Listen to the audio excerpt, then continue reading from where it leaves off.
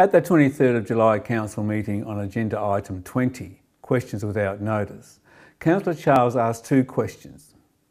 Question 1 was to the elected members who voted for the 2018-19 budget if they wanted to give the gallery and the community as to why they supported the motion to be put and the 2018-19 budget.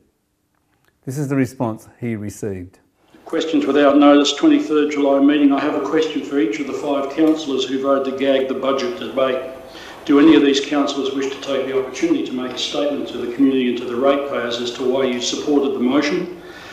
Here in the council chamber should be the ideal forum to elaborate.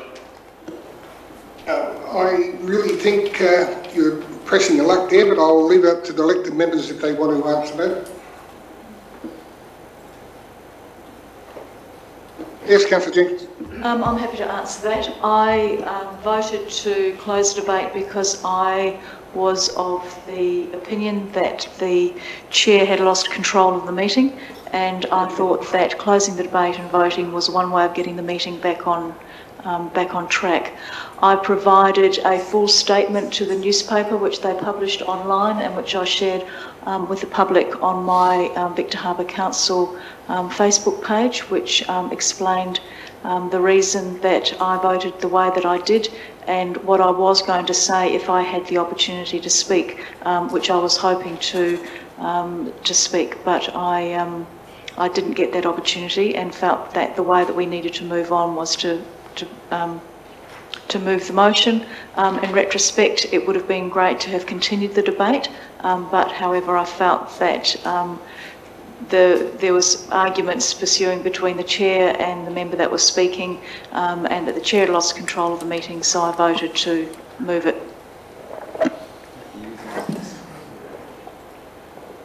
Yes, Councillor Schofield. Yes, I second that motion.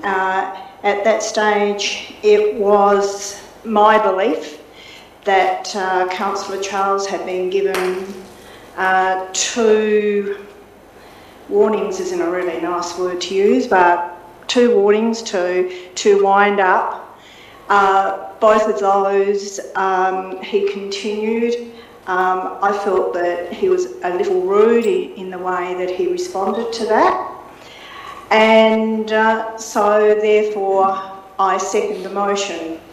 I must admit that as soon as I seconded the motion, I realised I'd stifled the debate, and I would have liked to have said a few more things in relation to the budget. But that was the decision that I made at that moment, and that's what it is. Can't do anything about it. Thank you. Yes, Councillor Chigwidden. Your Worship, I move the motion to stop the debate because I felt Councillor Charles was showing total disrespect to the chair and to the rules of debate of council. Thank you. No other member? No, that's fine. We'll move on. Question 2 from Councillor Charles was to Councillor Jenkins on her interview from the Times newspaper Facebook page posted on the 12th of July 2018 about her comments on supporting the motion to be put and supporting the 2018-19 budget, yet in contrast, at the same time supporting rate capping by the state government. Let's see what was said. Question without notice, 23rd July 2018. Councillor Jenkins on the Times Facebook page, July the 12th, 2018, 4:13 p.m, you made the following statement.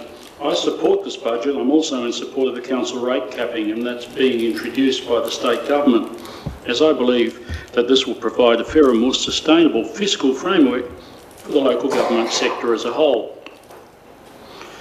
How do you justify sitting on both sides of the fence as you voted for a local rate rise of 81.25% above the current CPI, which is 1.9%, and then say you support rate capping, which is based on CPI?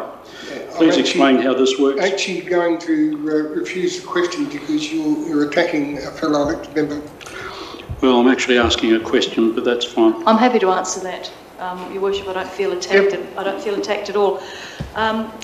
As a council that is a sea change council, when you look at our expenditure and when you look at our rates, sea change councils do on the whole have higher rates than other councils that are well established.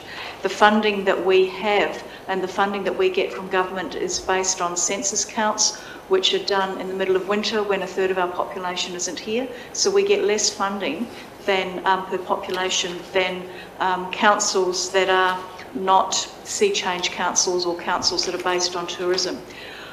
It is my belief, and the rate capping legislation is very new, but it is my belief that when the rate capping comes in, it is not going to be CPI rate capping for every council, that councils, depending on their needs, will be capped at a different level.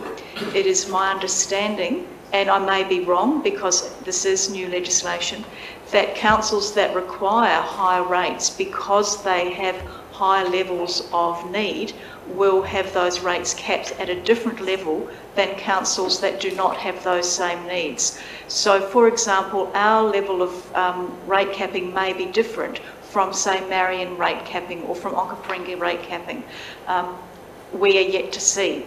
But based on what I've read so far, I think that the rate capping will be different, and that councils can also have the opportunity, if there are major infrastructure projects or if there are storm events or things that they need greater money for, which will actually raise rates, they are able to apply to an independent body. If you read what I put on my Facebook post and what I'd said to the Times, that was my justification for that. I actually think that we needed to have the rate rise that we did. If you artificially decrease rates when you actually need to have that rate rise, it might look good for a couple of years, but then you're going to have to really hike rates up to cover expenses. So my view was that we needed to do that, and that is what I was going to say if that debate occurred. However, I'm also of the opinion that we need to have that rate capping and look at rate capping and justify our rates. So while on one hand it may look like I'm sitting on the fence, I'm actually not sitting on the fence. I agree with what we did, and we need to be sustainable as we go forward. Thank you. I'll take that as answered. Councillor Jenkins, in her reply, has stated that she would like to have entered the debate on the budget, but unfortunately, the motion to have the motion be put stifled that debate. It didn't have to be voted for, it could have been voted against by my fellow councillors, including Councillor Jenkins. They chose to not continue the debate by supporting that particular motion, which effectively closed down the debate on the budget on that night. Councillors, we all have a choice. The question beckons, was Councillor Jenkins correct in her statement? Did the Mayor lose control, or was he in control? I believe council meeting procedures allows a councillor to withdraw their move to second a motion, which would have given Councillor Schofield the opportunity to speak to the original motion, or any of the councillors who voted for the motion to be put could have voted against the motion to have their say. It is election year for council. I'm David Kemp for South Coast Television, your voice, your community.